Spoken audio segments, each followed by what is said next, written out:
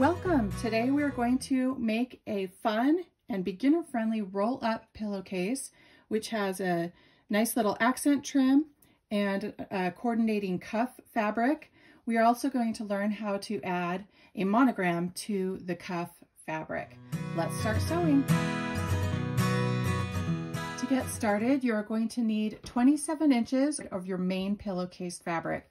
Now, my grandparents were huge Dodger fans, and so were my parents, and now myself and my siblings are all Dodger fans, and our kids. And so I was thrilled to find this Dodger fabric available at my favorite flannel shop, the Flannel Queen, and I'll put a link in the description below where you can find this Dodger fabric, but you can use any flannel or any cotton. It doesn't matter if it's flannel or cotton for this project. It's super versatile.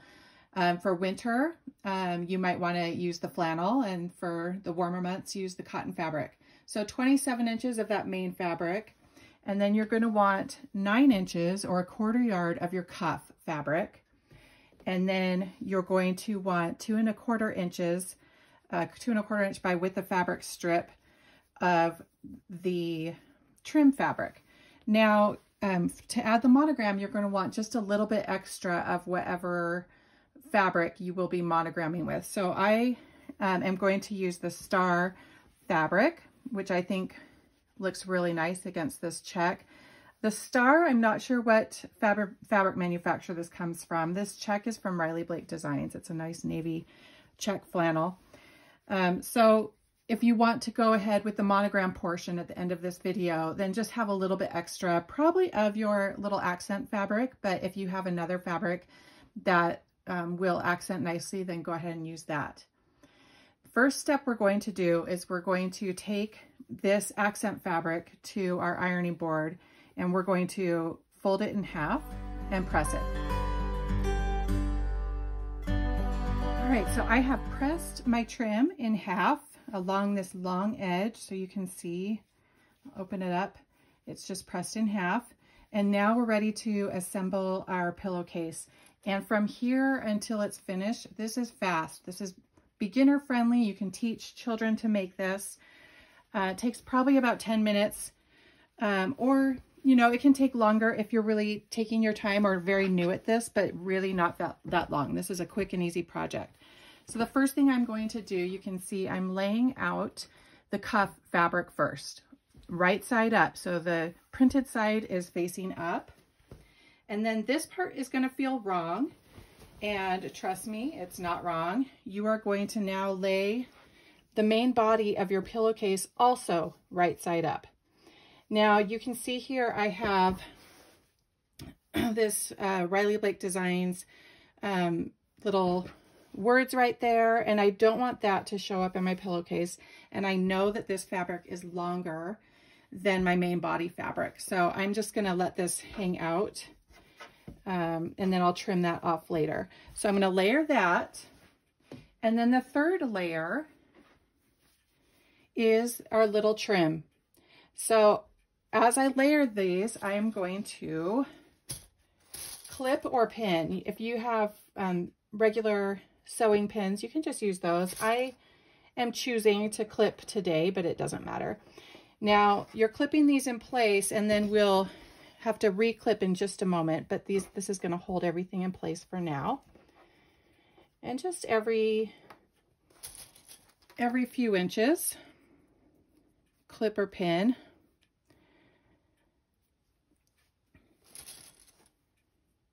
Now I'll tell you a fun Dodger story. When I was growing up, our grandparents lived close by, and we would go to church with them. And one Sunday, my grandmother would not miss church. She definitely wouldn't go to a Dodger game on a Sunday, but she would listen. And one Sunday, I don't know if they were in the World Series or what was going on, but there was a Dodger game, and she brought her old little portable radio to church. And during the service, she had earphones in and was listening to the Dodger game and taking stats. She took stats of all the games. And I'll never forget that. Grandma taking stats of the Dodger game during our church service. It was so cute. She was a true Dodger fan. All right, so we've got this all pinned in place. And our next step, and this is the trick to the whole thing, is we're going to take the main body of the fabric, and I like to kind of fold it in half and then lay this out flat. And then we're going to roll it up into one long roll. Oh, that's a little bit messy on this end. Hang on. So just a long, thin roll, thin enough that our cuff can reach around it. So you see that? It's in a roll. And now, this is where I said we have to repin. We're going to take our cuff and we're going to roll it right around it and pin or clip it in place so that the edge lines up. Look at all of these raw edges lining up. Just like that. So the long edge is the width of the fabric for every single piece. So this is really easy to keep straight in your head. No matter how wide your fabric is, the length is all pretty much the same. Now each manufacturer does make their fabric slightly different length, so, or width. So some are 42 inches, some might be 44. So you'll see, like my Riley Blake fabric is the longest width. It's the widest fabric. And then I'm not sure what this star one is. And then this Dodger one is the shortest, and that's fine. So we'll just adjust our pillowcase to the shortest width there. So now it's all pinned up. And what I'm going to do is I'm going to stitch a 1/4 inch from this raw edge all along this whole length of our little roll that we've made. So let's take this to the sewing machine. So now we're ready to sew. Let's sew a 1/4 inch seam allowance here, which simply means you're sewing a 1/4 of an inch from the raw edge. So let me grab my bag, put the clips in.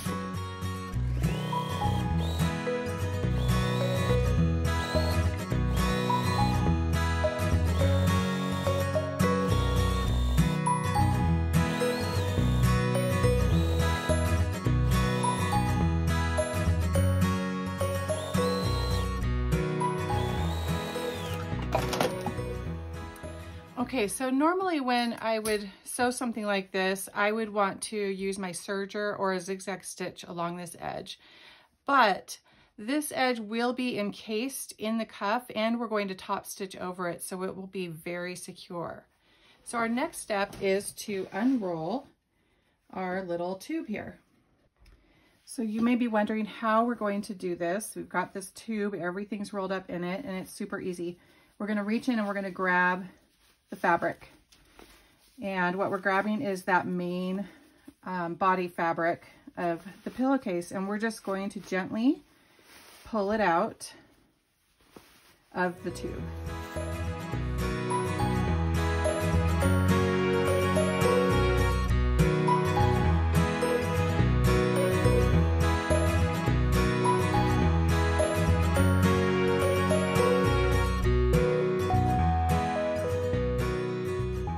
Okay, so here you can see, let's unroll our Dodger fabric.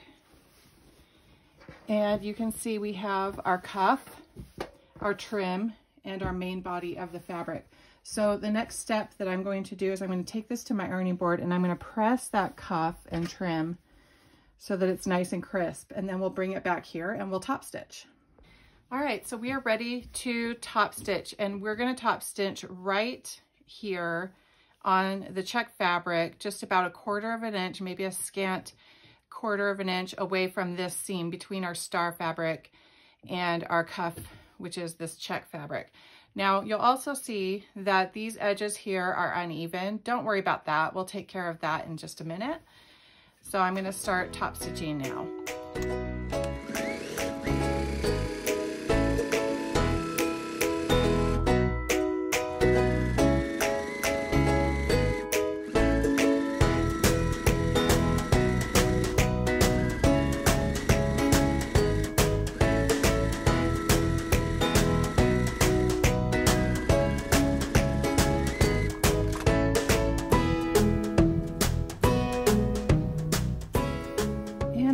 to trim those ends.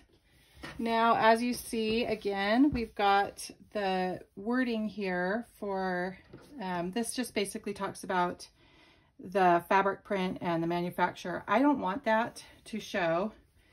So I am going to fold this over where I can see it, and I'm going to just trim that off along with this extra cuff and trim fabric.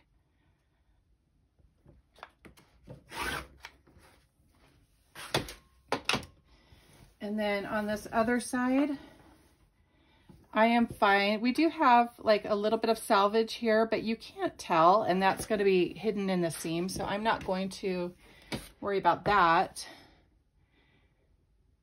And I'm just going to trim off this extra fabric.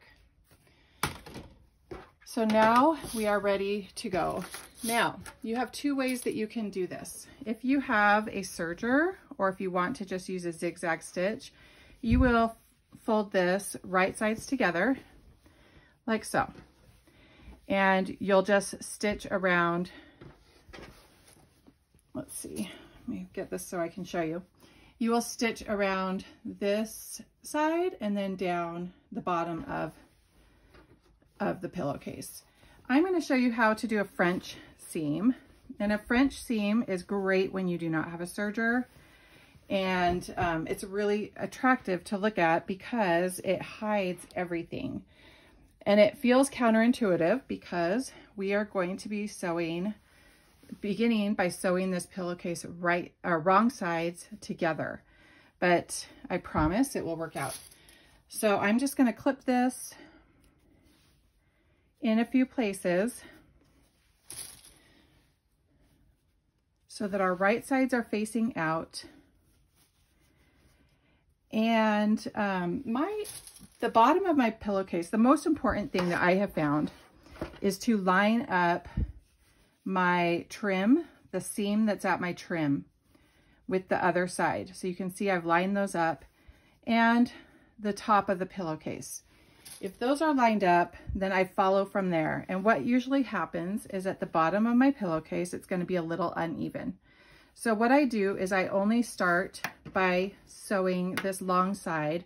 Then I will take this and just trim off anything that's uneven on the bottom before I sew the bottom. So let's start by sewing along this side of the pillowcase. The important thing to know when we're sewing along the side of our pillowcase is that typically we will use a 1/4 inch seam allowance, but here we're going to sew 1/8 inch. So a very tiny seam allowance here.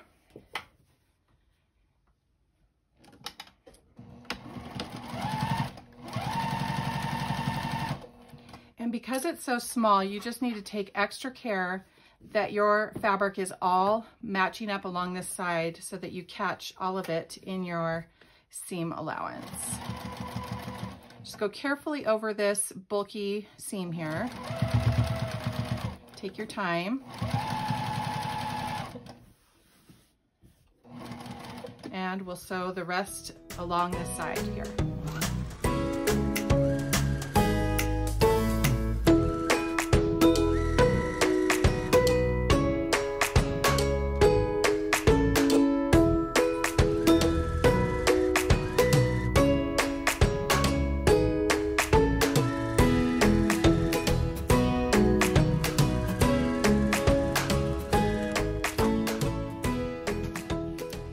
Okay, so now you can see I just have a little bit of unevenness here, and I'm going to take that to my cutting mat and trim it, and then we'll come back and do the bottom part. The bottom of my pillowcase is trimmed, and I'm just going to continue with that 1/8 inch seam allowance along the bottom.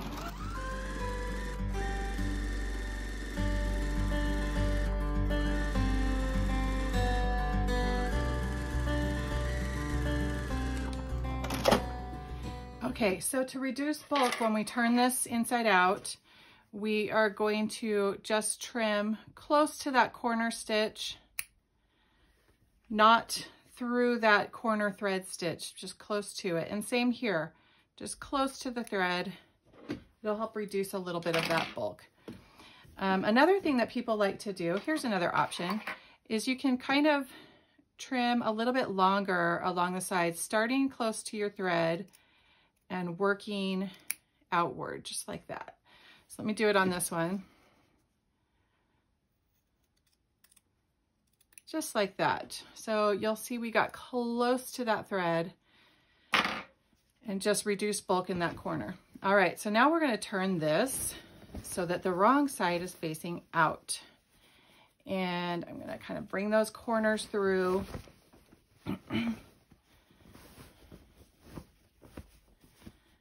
Now I have this nice little tool from Riley Blake Designs. It was designed by Flamingo Toes, and it's really great at just poking those corners. I love this tool. You've just got to be careful not to make it poke all the way through your fabric. Okay, so now what I'm going to do is I'm going to take this to my ironing board and I'm going to press, here's my side seam. So I'm going to press that side seam, preparing it to stitch along the side seam. So let's go give it a good press. I have pressed my seams. Here's my side seam.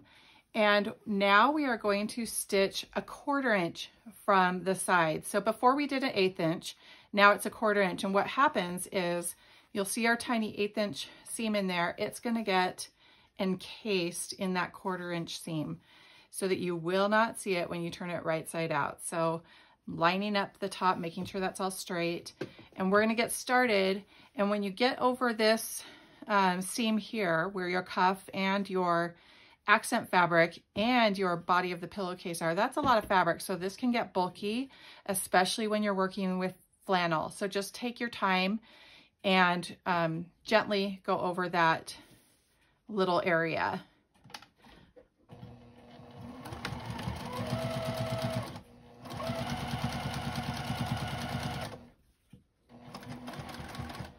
Now you see when I'm going over this, I'm gently, not being rough with it, but I'm gently pulling from this side just to help guide it so it doesn't get jammed over this little bulky part.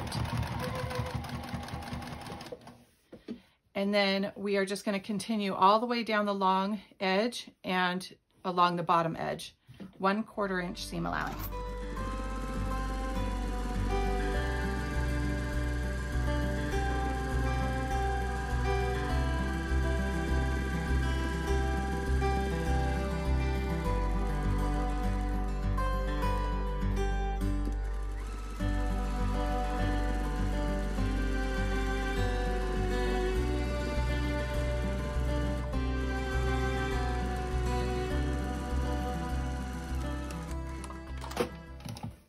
That's all there is to it.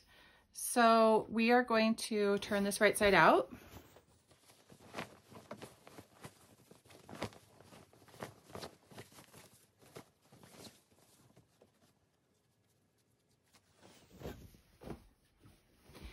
And if you do not want to add a monogram, then you're done. There's your pillowcase ready to go. You can use this right away. It can be washed and dried as many times as you need. It's going to hold together really nicely because you've top stitched it and all your seams are beautifully now encased. Here's what the inside looks like. So you have no raw edges. So this should last you a very long time.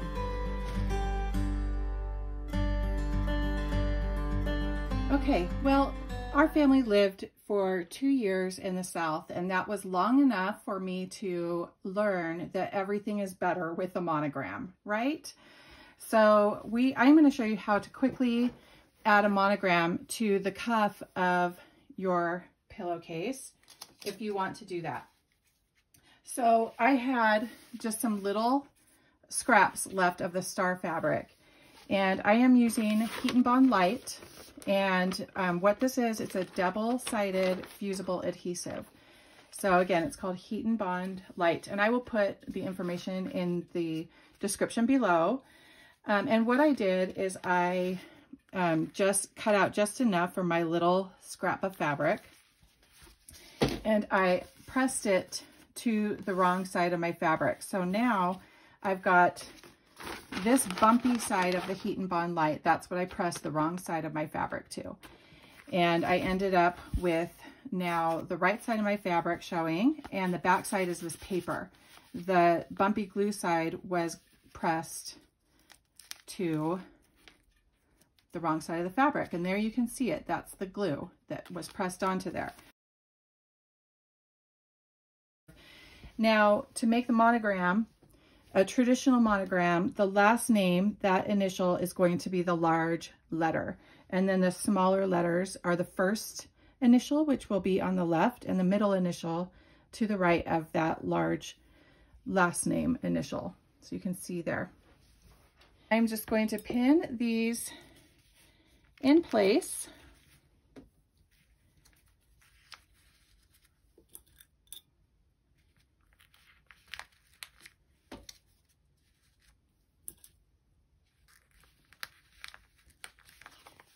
Like that, and then we're going to cut them out.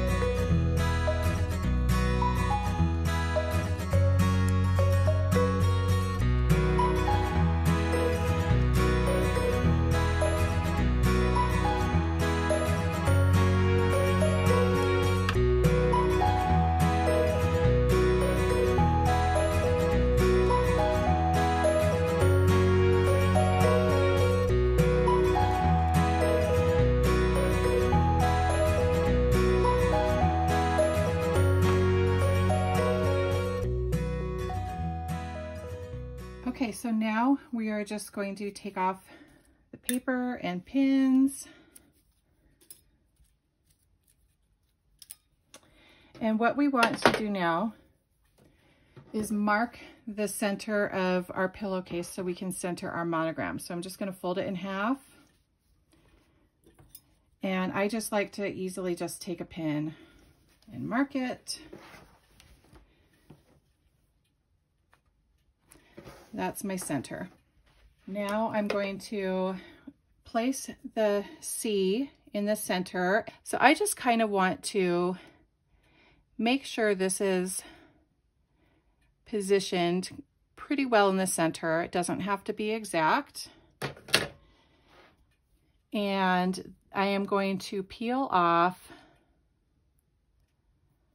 the paper. Well, I'll position it after I peel off that paper. We'll do that again.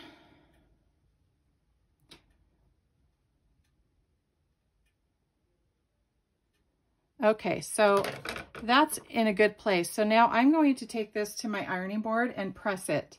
And because I've peeled off the paper, that glue is ready to go. So all I have to do is press it into place. Now we're just going to do the same thing for the first and middle initial. We're going to peel off that paper backing. Just gotta, the trick is just getting a hold of it without peeling off the actual glued glue. There we go. And just place it where we want it. And you can just move it around. It's not stuck once you place it down, so you can move it around to get it exactly where you want it. I'll get my ruler and just see if we're, yep, so we are good here. So now I'm going to take this to my ironing board and press it, and then we will stitch it in place. There are multiple ways to stitch it in place. You can do a tight zigzag around the edges of your letters, or you can do a blanket stitch around the edges of your letters by hand or by machine. I am using a straight stitch only machine, and so the way that I am going to do this is to just I changed out my foot to my free motion quilt, And I'm going to do scribble drawing lines around the edges. And I really like how it looks, and it's super quick and easy. So I'll show you on this pillowcase. I already have finished this, and it's not that easy to see my stitching because I used red thread, so it blends in with the fabric. So, and that's a great option if you don't really want to see the stitching. With this one, I am going to use a navy blue thread so that you will see the stitching, and then you can see the contrast between the two. So I'm opening it up because I don't want to stitch through the other part of the pillowcase. And we'll just start with the letter J. And I'm just going to start drawing. These are going to be squiggly lines. They don't need to be straight. And I'm going to go over each edge a couple of times. So we'll just begin now.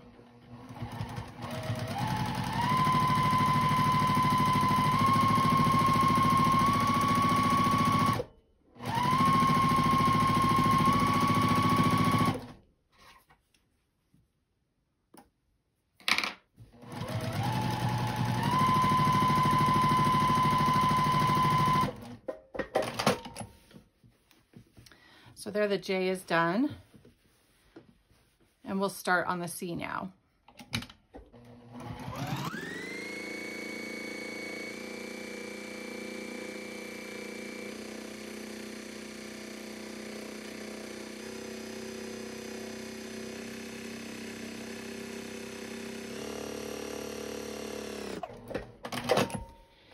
Now I want you to see how I intentionally made it very scribbly looking. You want it to look like a scribble drawing.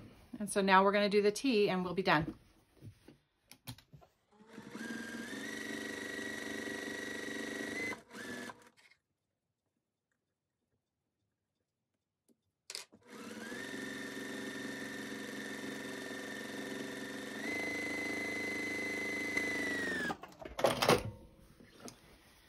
There it is. So you can see the thread becomes part of the focal point on this. And this is a really fun option. Again, we can compare it to the one with the red thread, and you can see the difference between the two. There's the blue thread and there's the red thread. So the pillowcases are done and ready to go. Easy peasy, quick and easy gift idea that will be used and loved for years to come. Be sure to hop on over to my blog. The link will be in the description below, where you can find a photograph, step-by-step written tutorial for these same pillowcases. If you like written instructions, that's really handy to have. And you'll also find a link to the PDF where you can print off the letters for the monogram to use for your own projects. Again, we're thankful for the Flannel Queen shop. You can go to flannelqueen.com. Link will be in the description below for providing us with this fun Dodger baseball flannel. We are huge fans, and this was super fun to work with.